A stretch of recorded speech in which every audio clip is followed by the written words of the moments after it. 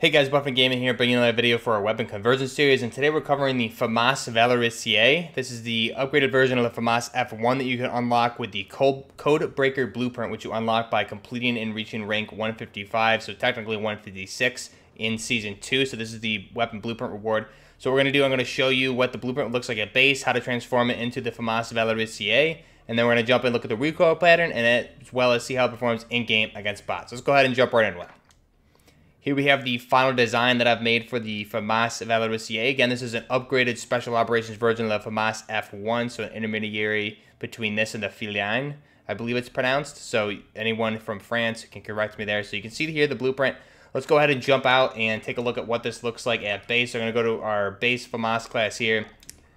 So here we have the standard FAMAS F1 that we get in Call of Duty Modern Warfare, and then here we have the Code Breaker Blueprint as it comes by completing rank 155 in Season 2. So if I open this up, you can see the blueprint at base comes with a shotgun, the Forged Tack Ultralight Barrel, just a standard red dot sight FFS tack wrap for the buttstock, as well as a fast melee perk. So that you can see the differences here if I just swap between the two, the FAMAS F1 as well as here the Valorisé. So pretty significant cosmetic changes here, turning this into a different variant of the FAMAS. Let's go ahead and back out now, and we'll go to our class that we have set up here. So here we have the FAMAS Valorisé, and you can see I have granular grip tape. So let's go ahead and strip this down to the base, and we'll go ahead and build this from scratch. So for the barrel, we're going to go ahead and with the Forged Tack Ultralight Barrel, which at base is about 19.5 inches, it seems, if I were to compare it with the 15.9, which is the shortest barrel available, and then compare it to the Forged Tack Ultralight, it's going to be about a 9.5 or a 9.2 inch would be the FAMAS F1, as well as the G2 barrel length in real life. So we'll go ahead and select that. We're going to skip out on the laser, and for the optic, we're going to go ahead and put on a 4x flip sight on the weapon. So it's going to give us a holographic zoom toggle, as well as the zoom level with the 4x magnifier. The only con here, ADS speed, because we have a bigger weighted optic on the weapon. And you can see, when I show images after we complete this, the standard FAMAS F2 and some of the upgraded versions typically come with these very big sights that the French give them. So you can see how it compares. This is kind of one of the biggest optics we can put on the weapon for the visual effect. So the stock, we're going to go ahead and do the FFS tack wraps. Is going to assist us with the ADS speed, as well as the aiming stability being the con for this one. Oops, go ahead and select that. Now we're going to skip out on the perk. For the grip, I'm going to go with the granular grip tape. This is going to help us with aiming stability as well as walking steadiness. The con being aim walking movement speed. So again, this is personal preference. You can really put whichever one you're more comfortable on. It really depends on how you're going to use the weapon in game. Go ahead and select that. Now we're going to stay with our standard 25 round magazine on the FAMAS. You can see our other options are going to be a 50 round Stanag mag, as well as a 60 round Stanag mag. Either of those would kind of convert the base F1 into a G2, which we used in our G2 sniper conversion, which I'll leave the link down below for that. But for this video, for the Valorisé, we're going to leave it with the standard 25 round magazine on the weapon.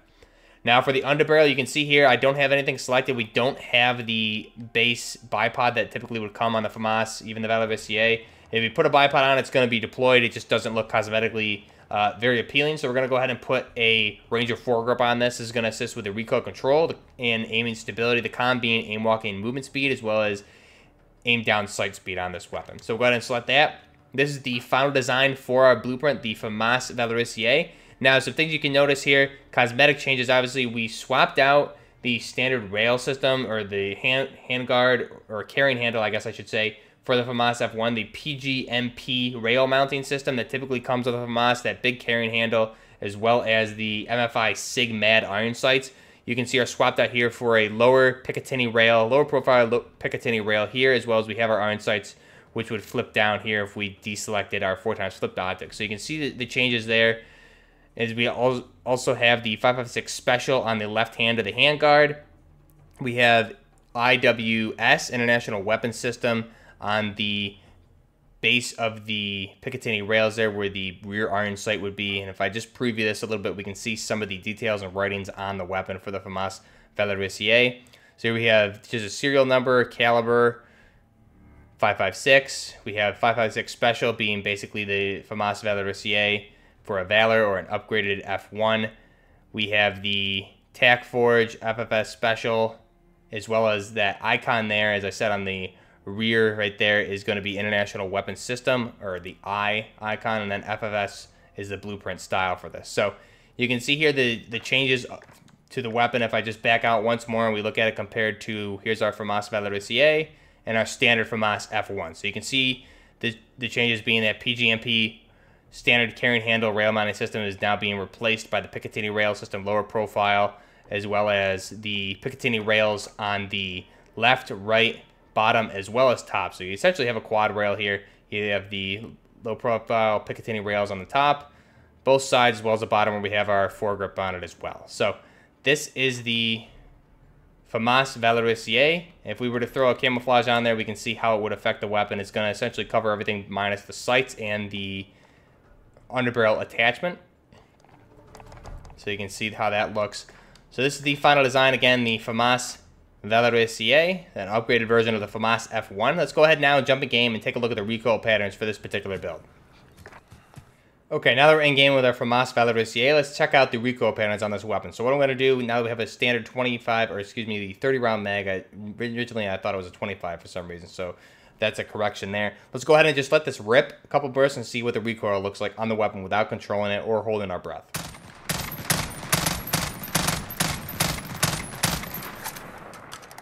So you can see that we're able to get this burst off pretty fast. There's very little burst delay on the weapon. Now let's hold our breath and control it. Okay, so we can't control it. Let's just control the recoil here. We don't have a big enough optic on to control our breath. So there you can see the recoil if we control it once more.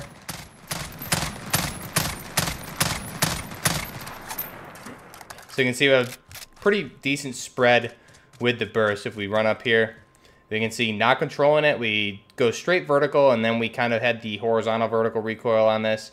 Controlling and controlling, so it really is going to depend on how you control the weapon. Let's try it once more here.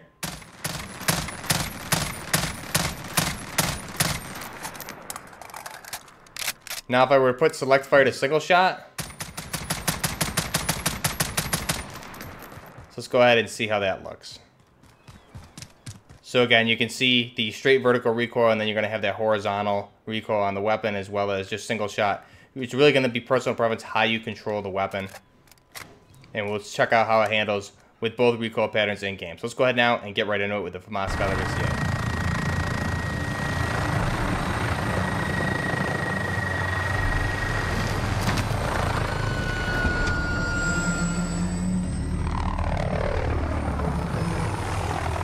Okay, here we are in game with our FAMAS Valorisé. So let's go ahead now and see how this weapon handles in game against bots. Go ahead and first we'll try and use it at a distance. Just try and get the enemy to come to us and check out the damage profile on this weapon. So here we go. This is what we want. We're just going to let the burst go. There you can see about a two burst kill. That was a 1 if we're hitting upper torso area. Man. There we go. Precision airstrike available. On your mark. We need eyes. Send that recon. Check it out again. Now, if we can get a torso shot, it should be a 1 burst kill. One down. Obviously, that was a little bit too long of range. Let's try this again. So there you go. 1 burst kill if we're hitting right center mass on the enemy. Change your mags. Okay. Let's get moving here. So again, this is the FAMAS Valorisé.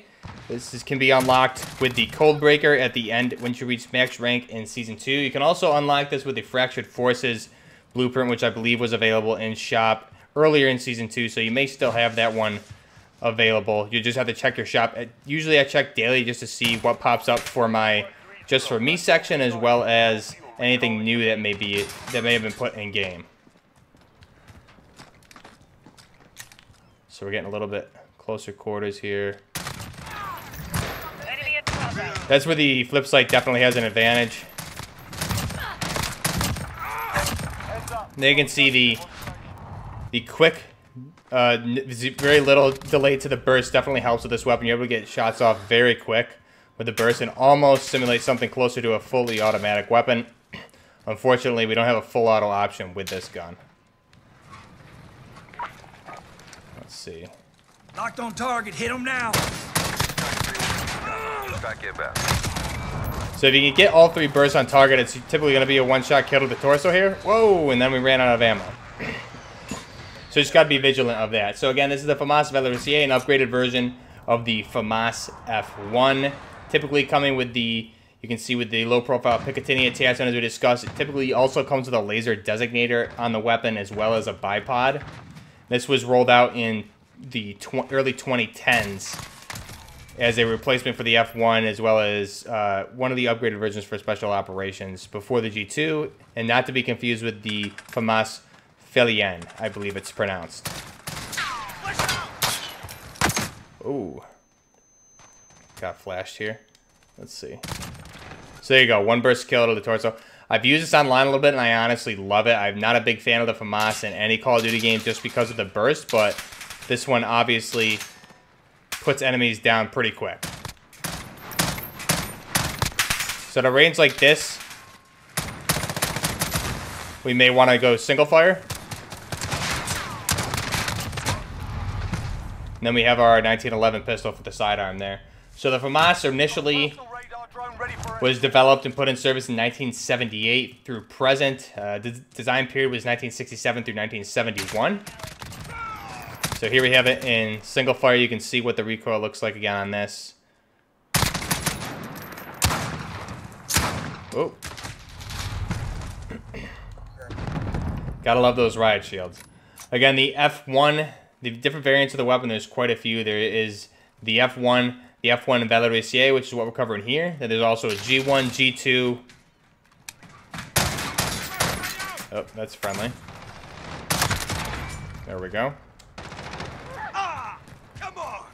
Got to reload. So there you see with the burst climb on the weapon, it wasn't a one-shot kill. It took 3 bursts because we didn't hit all of our shots on the burst. That's really what you got to watch for the muzzle climb on the weapon.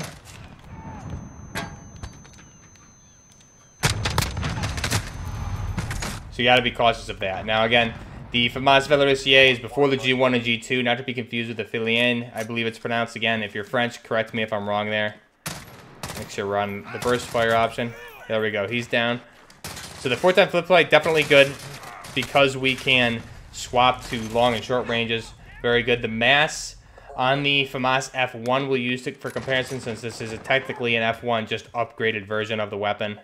Let's see. Where are these guys?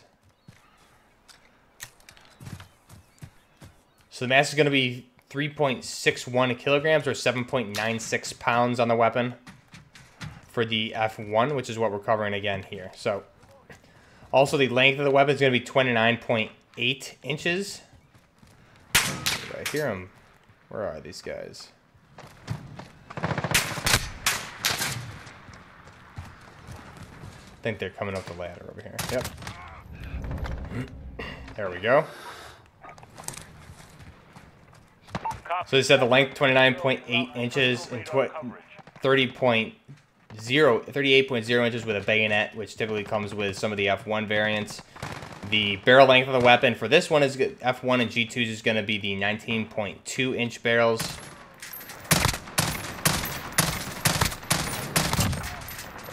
There we go. It also comes with a G2, comes with a 405 millimeter as well as a 320 and a 620 millimeter, which I believe we used to cover the FAMAS G2 sniper in one of our past videos. Again, I'll go ahead and link that one video down below. Got a personal radar drone ready for escort. Go ahead and reload here. So the cartridge, obviously this is a 5.56. Whoop. Oh boy. 5.56 cartridge on the weapon. So it's 5.56 by 49 NATO. The action is a lever delayed blowback system. Rate of fire in real life for the F1 is 900 through 1,000 rounds. The G2 is 1,000 through 1,100 rounds because it is in real life a full auto weapon. Unfortunately, in Call of Duty Modern Warfare 2 as well as this, we have a 3-round burst feature. In Black Ops 1, it was fully auto, and we also did see this particular version in Black Ops 1 as the FAMAS Valorisé. Now, the muzzle velocity in the weapon is going to be 930 meters per second.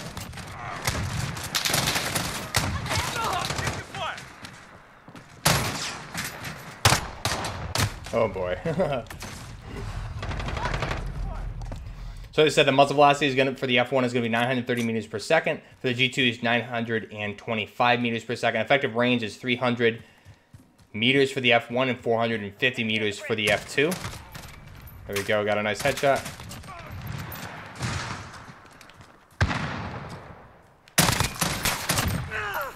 Got a personal radar drone ready for escort. Whoops, didn't want to call. I wanted to call on our personal radar, not that, but we'll go ahead and get out of that in a second. The maximum range for the FAMAS is going to be 3,200 meters on the weapon. Let's see if we can get some kills here. We're RTB to refuel. Okay, back to the weapon. So again, the feed system on the weapon typically comes with a 25 round box mag, also capable of a 30 round box mag, which we see here, which is typically for the G2 variants, and usually it's a Stenag mag, which is why the 50 round Stenag mag on the weapon better suits the G2, which we covered in our G2 sniper video on the weapon. Okay, actual deploy recon. Call in our radar. So again, let me know what you think of this weapon down below. Have you unlocked the Codebreaker yet at max rank for Season 2? Making it to the FAMAS Valorisé. You can also get the Codebreaker, or the... Oh boy. I think they're coming up on me here. So you can also use the Fractured Forces blueprint, which again I think is available in store for unlock, and you can use that to make this weapon as well.